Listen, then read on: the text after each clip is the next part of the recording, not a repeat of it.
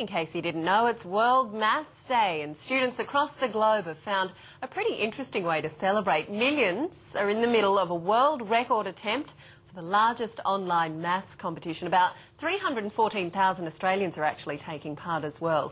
And Tim Powell from Mathletics has been at an Apple store in Sydney watching some of the action. Hello Tim, now tell us what's going on there this morning.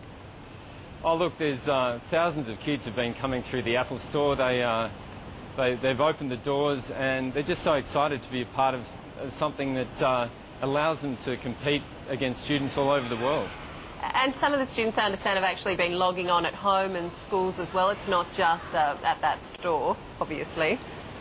It's everywhere. It's in 3,000 schools as well around the country, and yeah, you can feel the atmosphere. It's just such a great chance to showcase that maths can be as exciting as sport. Tim, what's the goal exactly, and how close are we getting to it?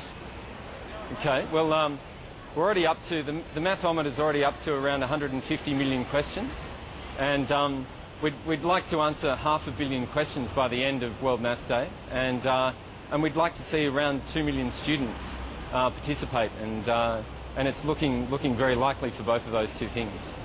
What kind of questions are kids being asked? Keep in mind I'm a journalist, thanks. Okay. No, they're basic arithmetic questions, and it's about their speed and accuracy. So it's really honing those core mental math skills, one of those the key foundational skills. And it gets a little bit harder the longer they play, just quietly helping them improve as well as get excited about maths. Excellent. Such a good idea. Tim Powell, hope they reach that goal. Thanks for your time this morning. Pleasure. Thanks, Wendy.